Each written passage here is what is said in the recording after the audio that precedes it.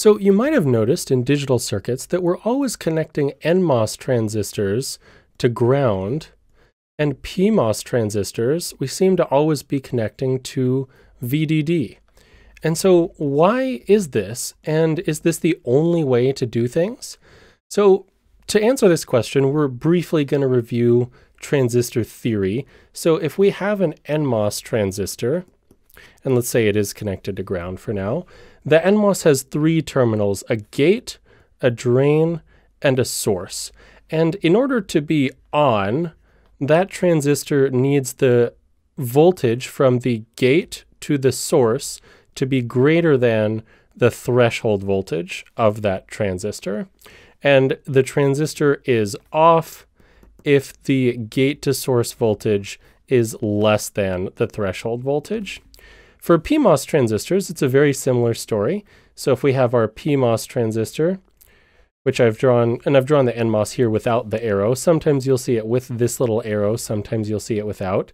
I've drawn this PMOS transistor here, and let's connect it to VDD, just like we always do. And here we've got a gate.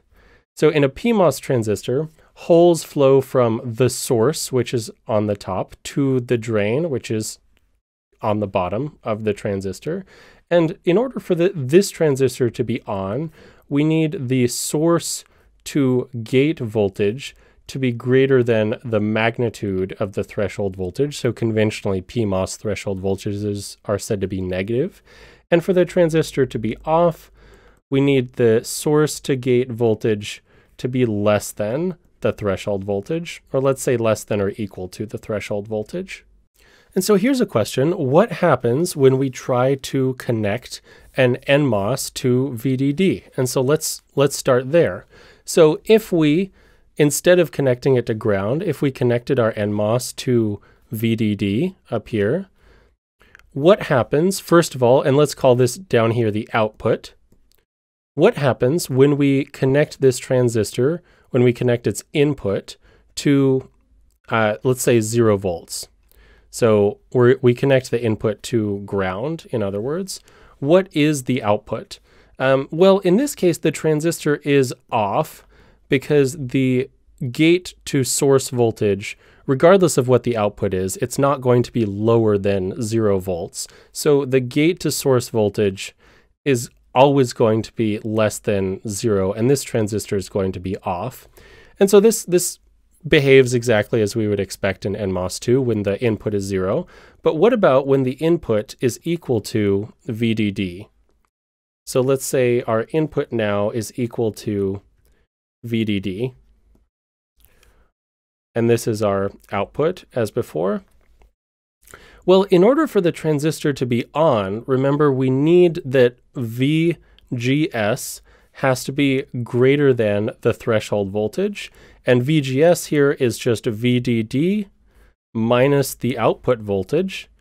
This has to be greater than the threshold voltage, which means that the output voltage can only be less than VDD minus the threshold voltage for the transistor to be on.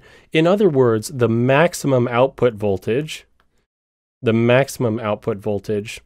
is VDD minus the threshold voltage, because if our output voltage gets any higher than that, then the transistor is off. And so we say that an NMOS transistor cannot pass VDD. In other words, if we have VDD at the input, we cannot have VDD at the output. We can have at most VDD minus the threshold voltage. Now, what about the PMOS? Well, if we draw our PMOS, and let's say that now we have it connected to ground instead of having it connected to VDD, and we call this the output. Similarly, we've got our gate here, we've got our drain here, and we've got our source here. So in a PMOS, the source is always at a higher voltage than the drain. And in order to have this transistor be on, we need the source to gate voltage has to be greater than the threshold voltage, or greater than the magnitude of the threshold voltage. And this transistor is off if the source to gate voltage is less than or equal to the magnitude of the threshold voltage. So what happens if we connect this transistor to VDD? We connect its input to VDD. So V in equals VDD. Well, then our source to gate voltage is just the output voltage minus the gate voltage. That's just Vout minus VDD. And Vout can't get any bigger than VDD. So VSG is at most 0. So VSG is always going to be less than 0. And this means that the transistor is off, which is what we'd expect. If we apply VDD to the input of a PMOS, the transistor should be off. But now what happens when we connect this transistor to ground? So we connect V in is equal to 0 volts.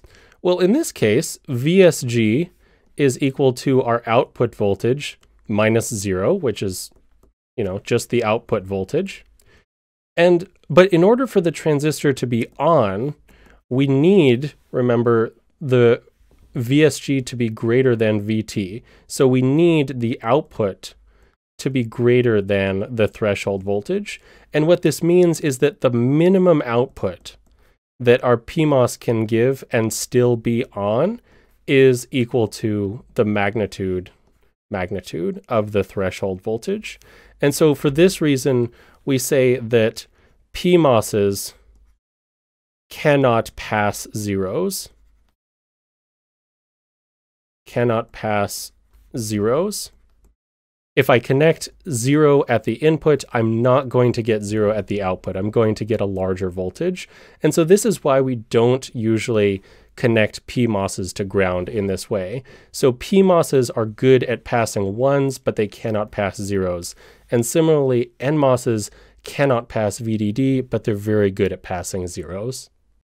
So just to hammer this home, let's try and make a hypothetical gate out of an NMOS and a PMOS in sort of the wrong orientation. So the PMOS is on the bottom, the NMOS is on the top.